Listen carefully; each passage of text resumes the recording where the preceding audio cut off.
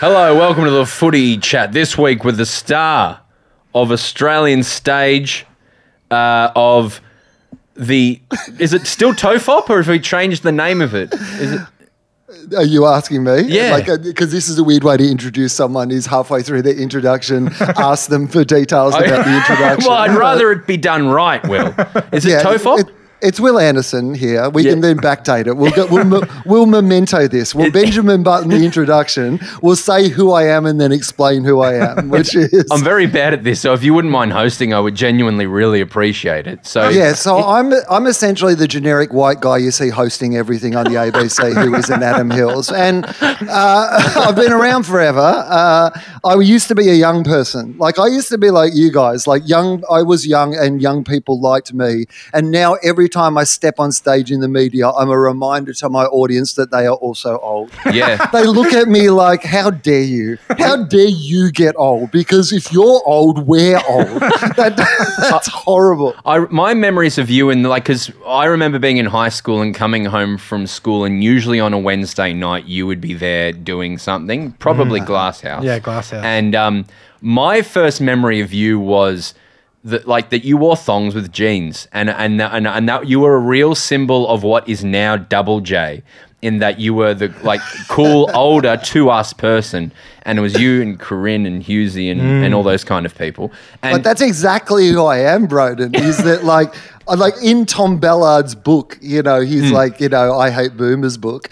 In Tom's book, he lists people of different generations who are emblematic of that generation. Yeah. And I am so emblematically Generation X. You are just that real missing generation of Generation X that no one's got some of the good times, but the good, it was kind of that every time I've gone into a commercial radio station, there's always that thing of, oh, mate, the DJs used to do cocaine off the desk. It was an all-night party. It was wild. Oh, and it's always like, oh, when did that stop? Oh, yeah, last week, mate. So you feel like you've just missed your generation have just missed every important thing or fun thing. It's just gone. Because that's how I feel as well for our generation, is that Donna does a podcast out of where Triple M is made, and you go in there and go, I think this is just about to end. And you go and that's how I feel as well. But it's interesting to know you feel that as well.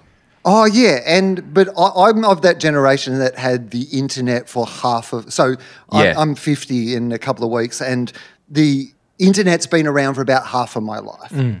And so there's two things that have happened within our lifetimes that are, three things I think that we can say are these groundbreaking things. One was the global pandemic. Clearly that was a big thing for all of us to go through. I think that there was the invention and then the adaptation of the internet as being this big thing. I had half of my life without that and then half of my life with that. And then, of course, the Bulldogs 2016, breaking that drought, is really, let's bring it back to the topic that we're here to discuss today. That's the two things you are the face of for me, is my childhood watching comedy in Australia. You are Australian comedy in our childhood, but then also in 2016, you were in many respects the face, because also your wonderful podcast with our mate Charlie Clausen, Two Guys, One Cup, up until that point was about two men whose teams do not win premierships, and that's what their identity and brand is built on, the fact that you don't. You go for teams that don't win flags. And then, what was it, 12 months into this podcast or a little bit? No, so that would be lovely if it was 12 months in. But in the year of our Lord 2016, Charlie Clausen and I, we do another podcast called TOFOP. This is where this intro started. Please welcome Wil Anderson. It's very confusing. All of them are now at a feed called Everyone Relax. So you can find Velocity, TOFOP, FOFOP, our footy podcast, the cricket podcast, anything that Charlie and I make. He has a Tales of the Unexplained podcast. We do a whole bunch of projects, I guess, like Donna do, in that there's different members who do different things and all under this one banner. We have a weird one where it's just Charlie and I, but we still do that same model. We have the working dog model with just two people, basically.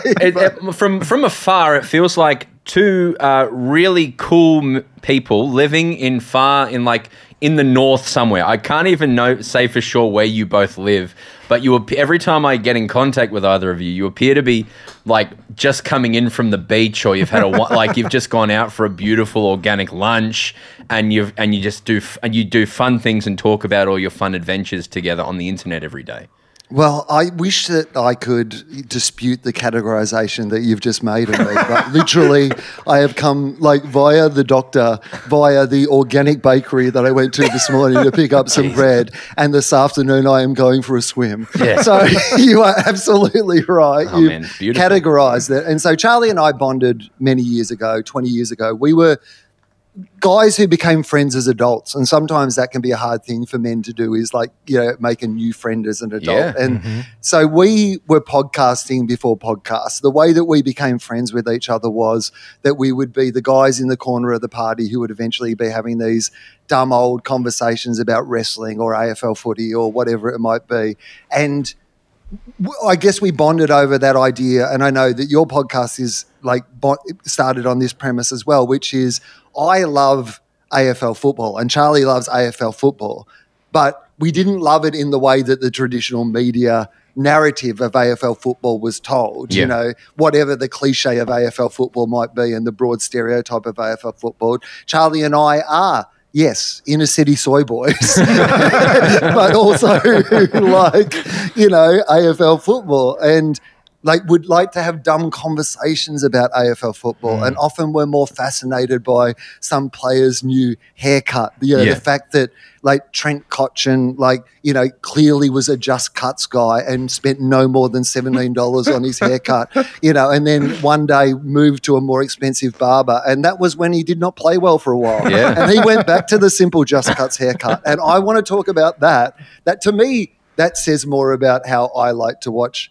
AFL. 100%. But yes, the thing that bonded us was he's a Saints fan and I'm a Bulldogs fan, and both of our teams had only won one premiership. And so that was something we would often debate, was the idea of is it better to be Charlie, who had seen his team lose grand finals, or was it better to be me, who had lived my entire life without ever seeing my team appear in a grand final? So the Bulldogs have only ever been in two grand finals. It had been in two grand finals in my lifetime, 1954, which we won, of course, and then 1961, which we lost.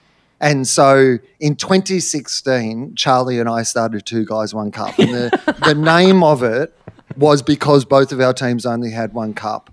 And in 2016, the opposite of 61, reversed the curse, the Bulldogs, the unlikeliest of all premierships, that of course, we loved. And, the brilliance of the fact that it's all documented, I can go back to 2016 and go from us, like we went into that season, people forget this about the Bulldogs, but, we'd lost our coach, we'd lost our captain, we'd lost like our best player. Like the Bulldogs had been decimated. Yeah. Like it was and the massive turnaround that came for, I was resigned to the fact that I thought I would never see the Bulldogs play in a grand final in my lifetime. I got to that point in my life where I was like, I don't think it's going to happen. And so all we had to do was start our podcast. Yeah.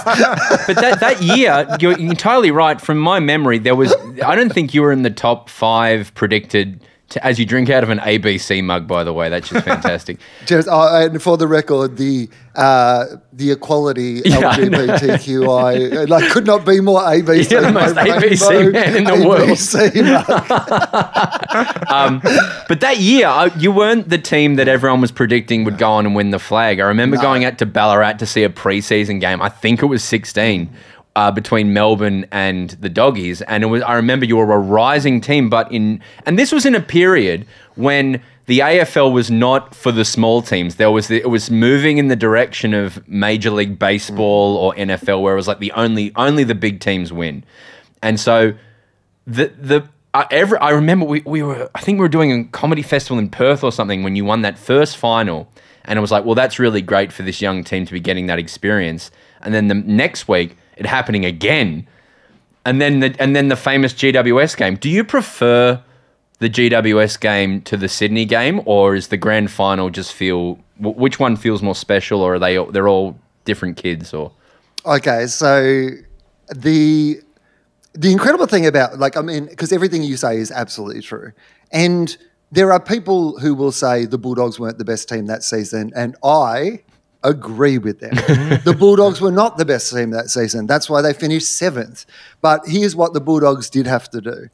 They won the finals. And the reason we have the finals, I remember going to the grand final one time, and I asked I saw Lee Matthews, and I said, Lee, who's going to win today? And he goes, I don't know. That's why they play the game. And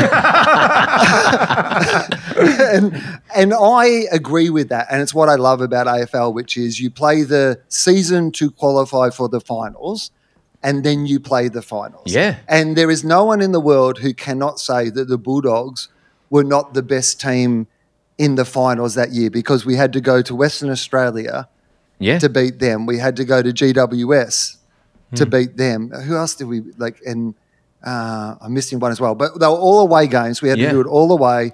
We were always the team that was not favoured during that final series, and we had to keep winning to get there. So I was not in Australia for the GWS final. Okay. I remember exactly where I watched the GWS final. I went home from Charlie and I doing TOEFOP Live at the LA Podcast Festival. And I went home to my apartment while everybody else was partying, because I had to watch GWS. Oh, my God. And the Bulldogs on my computer. We were actually in LA. Yeah, we were there as well. The Auntie Donna did its first show at Largo at the Coronet in LA the day before the AFL Grand Final. I remember we were taking off as Tom Boyd kicked the Grand Final goal, and I remember going, they're going to win their first Grand Final. And then as we landed in Melbourne, so we're in the air for 15 hours, as we landed back in Melbourne, it took the runway that comes in from the port. So I looked out the right window. I have a photo of it, and you could see Whitten Oval just covered in blue, like fans at the Grand. It was a very cool experience. I didn't get to watch the game, but I did. I want to ask you about what you said before about the way that we play finals, because I think it's not unique, I guess, because NFL does it as well. But in NBA or in baseball, there's this idea that we're going to find the best team of the year, because when you win, it's a series of 7. And in the EPL, in football, when you play that, it's just the ladder at the end of the year, essentially. And so it's decided through the year. Where does the joy in that come from? I actually like watching football or EPL, the idea that you're just whoever's at the top at the end of the year. How does anyone derive any joy from that? Gradual joy. Gradual joy. People who like their joy to just be incremental throughout the season, to slightly experience little bits more joy, little bits more joy. It's not what I love. Yeah. And sometimes it's about how you're raised, clearly. But the most recent example I will give of this exact same thing, I think, is the ICC World One Day Cricket Tournament, right? India are the best team on paper in the world. There is absolutely no doubt about that. That entire tournament was set up for India it wasn't you win the most and there's a ladder and they give someone a trophy. The way that it works is they then play finals, and anyone on the day, that's why they play the game, right? Yeah. And the joy that comes from seeing like a great team or a team that was meant to win defeated on the day by a team that plays, to me, that I don't know why you would not want that joy in your life, but also you have to live with the devastation, the misery as well. Yes. Right? That's the discussion, is it? Because as you said, you would have had feedback from people saying that Bulldogs weren't the best team that year. It does not matter in any way. It's about who got there first on the right day. The Collingwood last year won the flag by a cumulative 6 to 7 to 8 points all up. Beat Melbourne by 2 points, beat GWS by 4, and then the grand final by less than a goal as well. That's magical. And while you don't want to live through that in any way, shape or form, I mean, we would have both felt it in 2021, Will, at different periods. Halfway through the third quarter, I was ready. I felt it deeply, and then you don't want to. Do we want to identify the exact moment? No. It was when I was sitting home alone, of course, because it was COVID. I'm a Bulldog supporter, not a Melbourne supporter, so I couldn't sneak across the border. No, I was. But no, I was watching Home Alone, very different experience to 2016, clearly. I was there at the game, being able to sort of enjoy the entire experience of it. But, Home Alone, very different, and literally alone, in my house by myself in lockdown. I decided the best way to do that was to have an edible. So I've also taken an edible, which is a very different experience to 2016. And I'm sitting at home on my couch and Bontempelli kicks that goal. And Brian Taylor talks about how the Bulldogs are going to win the premiership and Bontempelli is going to be the Norm Smith medal. Yep. And I realised I hadn't spoken, obviously, for 2 hours. I haven't talked to anyone. And I say out loud to no one, shut the fuck up, Brian. I do remember that, Mark. I think he said something like he's going to get the he's the Norm. It's the Norm Smith medal. Yeah. Oh man, it's been I've listened through the years and loved watching long. I'm curious to know from you, has talking about footy this much in a objective sense allowed you to very clearly in your mind say what you love about footy? Or because I find it hard to grasp exactly what I like about footy, and I think most people who watch footy would think that what's the precise thing they love? How do you grapple with that question? Well, here's what I'll tell you that I have learnt about myself, and I can say about myself 100%. I love footy. I love footy more than I love the Bulldogs. Now, some people are supporter first. I love my team, and then I love the game. I actually probably get more joy out of watching other teams play each other than I do out of getting my own. There is a different emotion of watching my own team. There's nerves and frustration and those sort of things but to watch football, to watch teams play against each other, I probably watched 18 North Melbourne games last season and love them because you're just watching this young team start to these players start to emerge. And if you love the game, seeing future, a team that's been in a bad place for a long while, see those sprouts of them starting to turn the corner, not quite being there yet. It's like watching a baby giraffe learn to walk, It's magnificent. And I love the game. So I love every aspect of the game. And I think that the reason I do is this. I love that it's an oval ball. The reason it's an oval ball and we play finals is that it isn't a computer program. We're not going to feed in all this information about who the best players and who the best team is and then just print out at the end of the season, who's going to win the game. The ball can bounce the wrong way, and that can be the difference, right?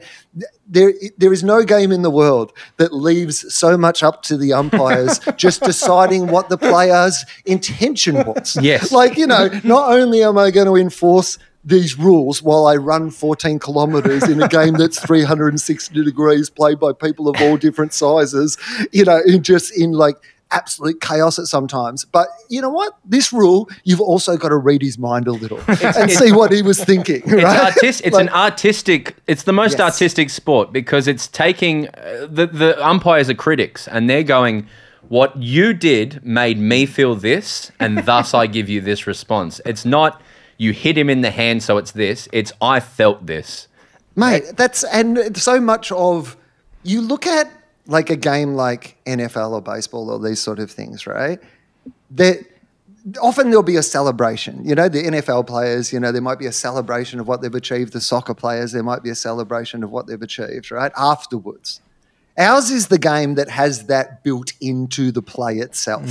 No game has a component of the game where a high mark is taking speckies is really kind of unnecessary. There'd be a different sport that'd be let's just kick it a bit longer and catch it in your tummy. Yeah. That's how we do it from now on. We have a game that rewards these absolute moments of creativity and chaos and the way someone kicks the goal, the performance of it, we get mocked because you get rewarded with a point. Yeah. I'm like, no. That's great. I love that we give you a point for having a go, right? I feel the same. It's so much of it. Do you think as you get older and there's more memories connected to it that it takes on a special meaning as well? The idea of, I talk a lot with younger people about when I played footy and my experience with footy when I was a teenager was a different experience to the moment that I started to pursue a completely different career. As soon as I went to acting school and I had a focus and a drive to go and do something else was the moment that I really became hyper-focused on AFL, because I don't know what it is. I get the idea that that's never going to be me. I'm never going to be that person. That it allows you to fixate on something that you have absolutely no control over, and to be able to have fights that at the end of the day mean not that much, but in some way the moments of elation you feel are as bigger moments as you have in your life, I think. I think so too. And I do think that there is something that draws creatives to Aussie rules in particular. Like, you reckon? Yeah, I do.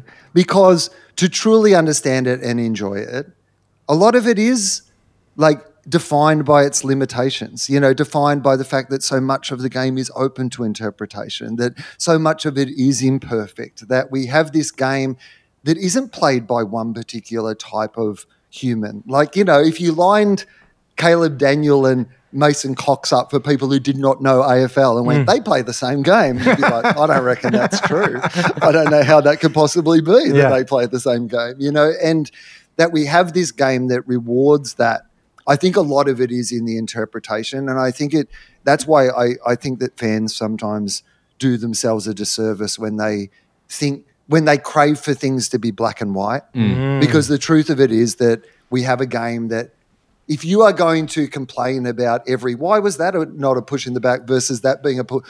Oh boy, like you're not going to enjoy the game. That you've just got to kind of roll with the fact that it's an imperfect game, and it kind of, in the end, it all sort of works out in the wash. But part of the joy of it is that it's an imperfect game. Like when you look at AFL player lists, they look like Lord of the Rings characters going on a quest.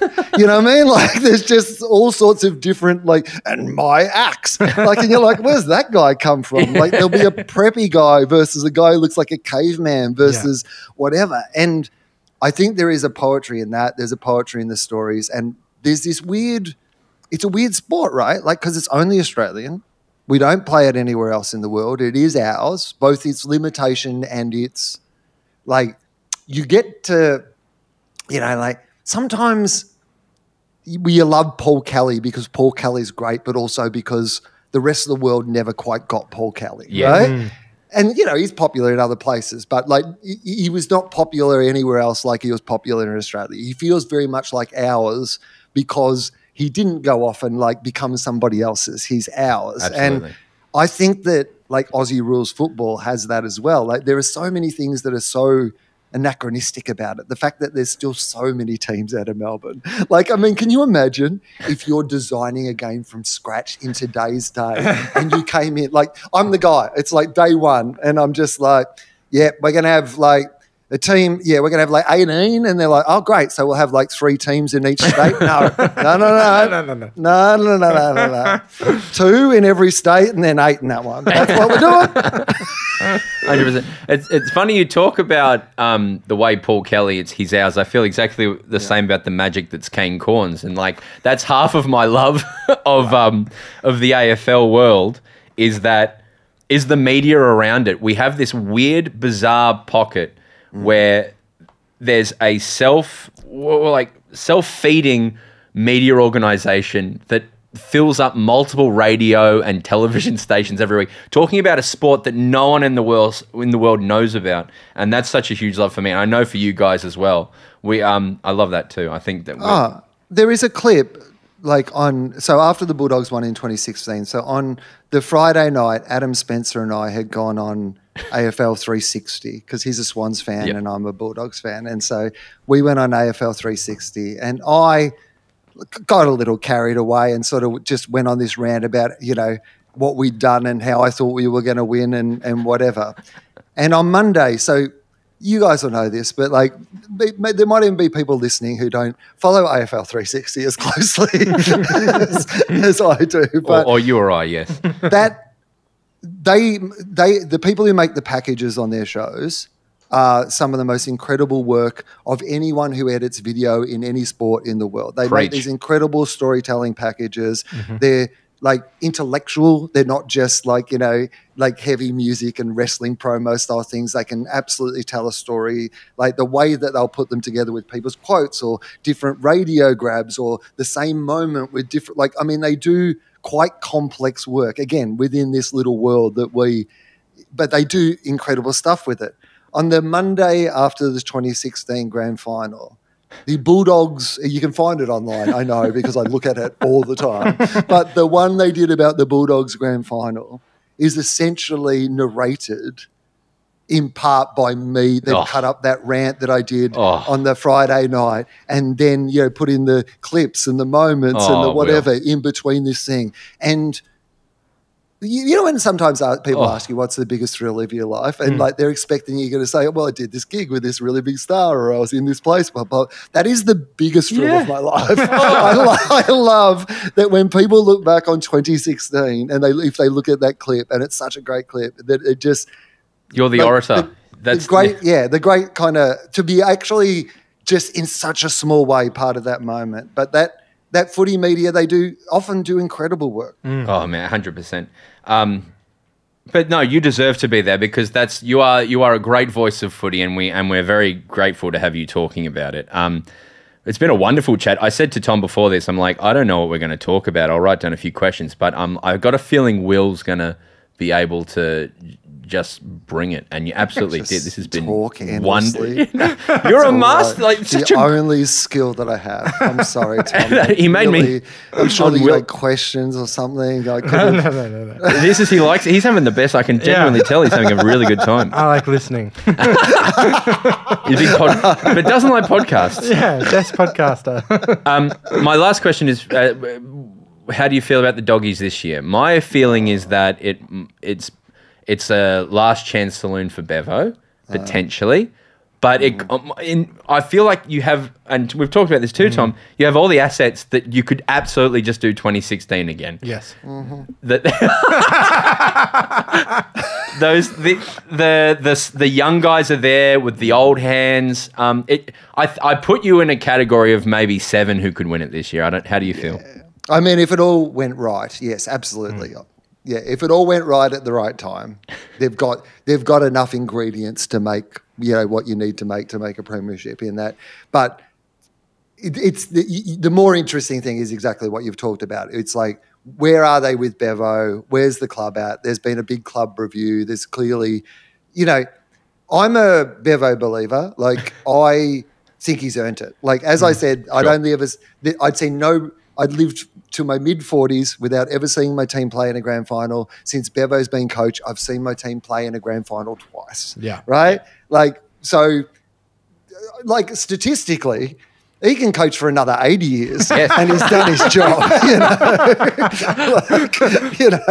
I think he's earned it. But obviously, I think he's a very good coach, and maybe the magic is like, maybe I want to see, I think it's that sort of thing of either he'll be able to do something special with them again and we'll have a crack, or it might be the end of it. Yep. That doesn't mean that he's a bad coach. He could go somewhere else and absolutely do it again, I think. 100%, no.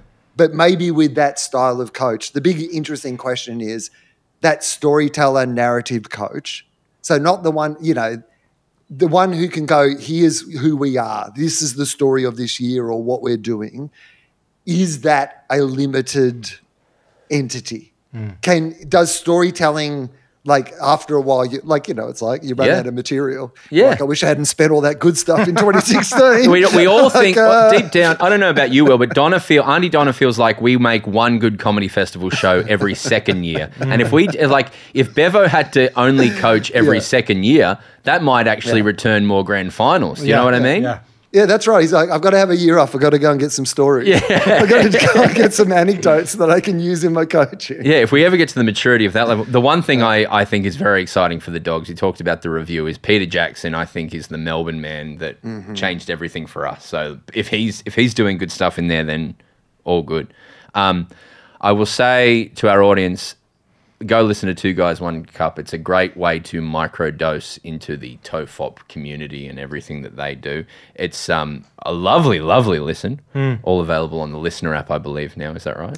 Yeah, but so everything's at Everyone Relax now. And so when people are hearing this, Charlie and I are going to get together and do a little new episode that'll be on Everyone Relax. And then all our podcasts are now in the exact same place. So if you Google Everyone Relax, wherever you get your podcast, you should be able to find all our stuff. And Question Everything is on now, or is it starting soon? Question Everything is finished for this year, but it's all available on ABC iView. People can check that out. And, I have a tour. So please. We're going to do the tour, please. Yeah, so Wil Legitimate is the name of the show, and I am taking it to all the Australian places, and you can just check my socials on my website or whatever for details. One of the great joys of my life is we did Montreal Just for Laughs in about 2017. I got to see Wil do his show in a smaller room than he would usually do, just to just people who weren't as familiar with his work, and I just saw him dominate for an hour, and it was one of the great joys. Go see Wil if you can. And thanks, Wil, for joining us. Go Doggies. Tom. Yes. Anything to add? No. Bounce that pill.